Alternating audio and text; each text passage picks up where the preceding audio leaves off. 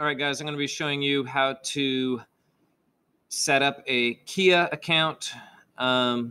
First thing you need to do is type in Quia.com.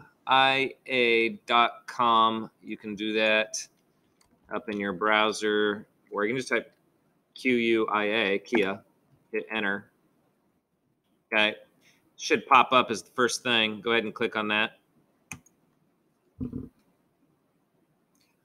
All right, and then you're going to go to Quia Web down here at the bottom. Visit Quia Web, click. Now, you can't log in because you haven't set up an account yet. So what I would like you to do is go to Create Account. Now, if you're in my robotics class, 8th grade, you may already have an account, and you may use that account instead of setting up a new one. So you may try that.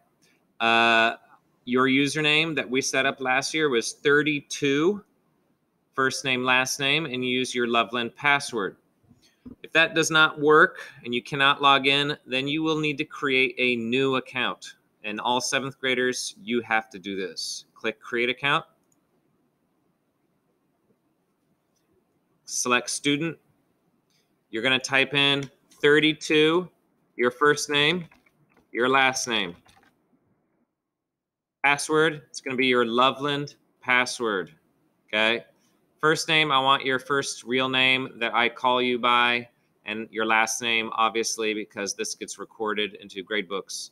Your email address, type in your full Loveland email. Same here. You make sure they match. Usually people leave something out on the second time or whatever, and then it makes you redo this entire page again. So make sure your emails are correct, and then you click Create My Account.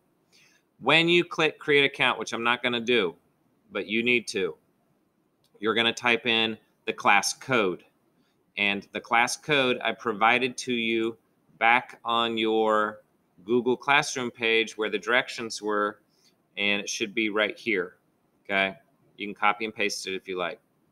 All right. Hope that works. We're going to be using this website to do a pre-test and our post-test at the end of the 9 weeks. So we don't use it very much, but we do need to use it for those two things.